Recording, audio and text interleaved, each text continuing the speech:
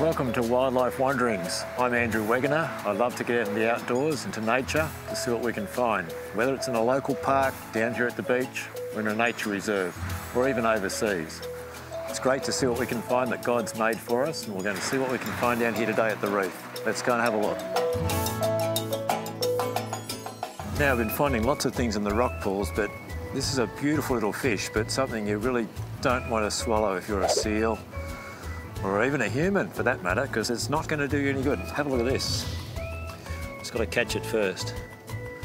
It's one of the toadfish, or the smooth toadfish, which is found around most parts of Australia. Highly venomous if you eat it, but one of those beautiful little creatures really you see in a rock pool.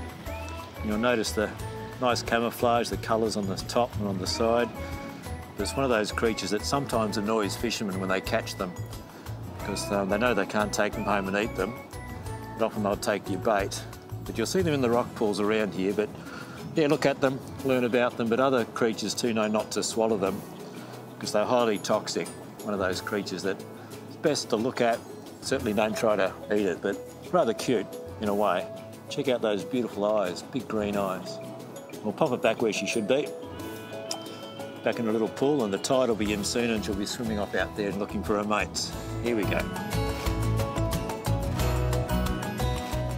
Something else we've just discovered underneath a rock, we've got some creatures called chitons. Look like slaters of the ocean, but they're not. They're actually related to the snails in your garden and the slugs and the other sea snails we're seeing today.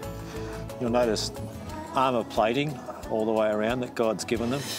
Great protection. Nothing is going to hurt that at all.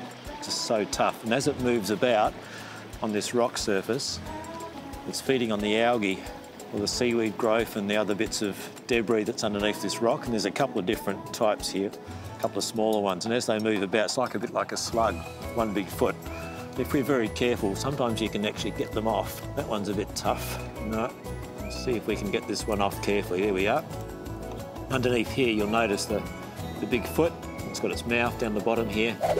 And when they're actually washed up on the beach and they die, you get those bits of shell just lying in amongst the sand and amongst all the other shells, and people often wonder what they are.